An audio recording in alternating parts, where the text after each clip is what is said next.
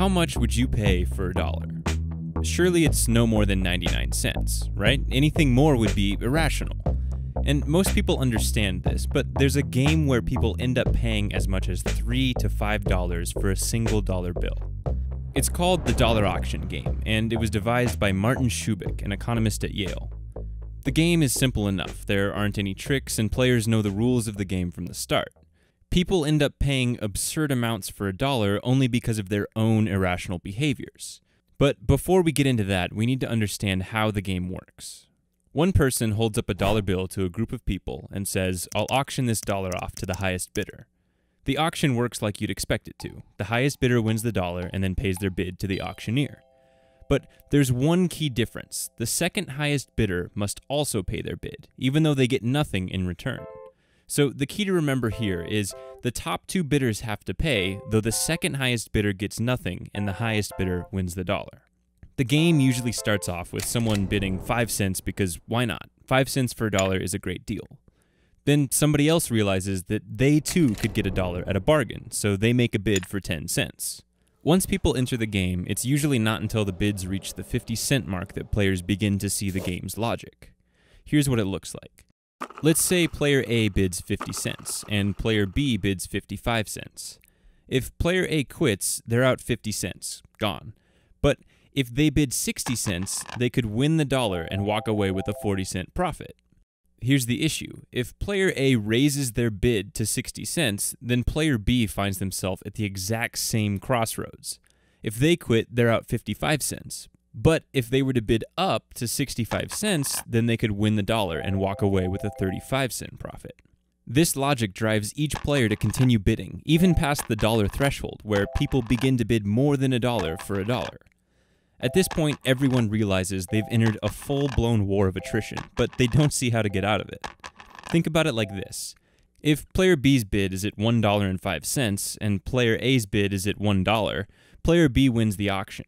But they paid $1.05 to get the dollar, so they've actually lost 5 cents overall. Meanwhile, player A faces the sad reality that they'll have to pay $1 and get nothing in return. But they could soften the blow if they chose to bid up to $1.10. Then they would only lose 10 cents overall rather than $1. The difficulty here is that the line between a rational decision and an irrational one gets muddied. Bidding more than $1 for a dollar isn't rational, but choosing to extend the game so that you only lose 10 cents rather than $1 isn't exactly the poster child of rationality either.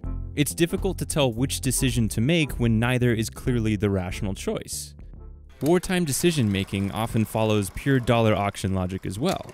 A government might continue to escalate commitment in hopes of winning the war, but war leads to increasingly severe losses, real losses of human lives for both sides. In the end, the winner is really just the smaller loser of the two. The dollar auction ends the same way. The winner of the auction gets the dollar, but they're a winner in name only, as they've actually lost money. It's important to remember that each player began the game making rational decisions. They saw an opportunity to gain a dollar at a bargain, but as they pursued their own self-interest, they fell into an escalation trap. As the game continues, it gets harder and harder to quit, but the game will never end unless someone finally decides that enough is enough and they quit. You might think that this is a silly game, and you'd be right, but this game works, and it works because of human nature. As humans, we don't like losses, and we're hopeful creatures. In this game, there's always a chance to improve our position, and there's always a chance to win the dollar. The issue is that it's temporary. We might improve our position this round, but it's going to worsen each time we face the decision to continue or quit. There are a few lessons that we can take away from the dollar auction, and the first is the line between a rational and an irrational decision is not always clear. And I love this because that's how life is. Very few things present themselves as no-brainer decisions. Most of the time, we're walking a tightrope of uncertainty. We might have a chance to improve our position, but there's also a chance we could worsen it, and the better choice is not always crystal clear. The second lesson is thinking strategically. That's being able to see more than one step ahead is a valuable skill. You might be able to exploit something in the short run, but that same strategy might end up hurting you in the long run, just like we saw in the game. If you could have seen the consequences of winning the dollar auction from the start, you may have never entered the game in the first place. The third lesson is that sometimes your best strategy is to quit, even if it means suffering a loss.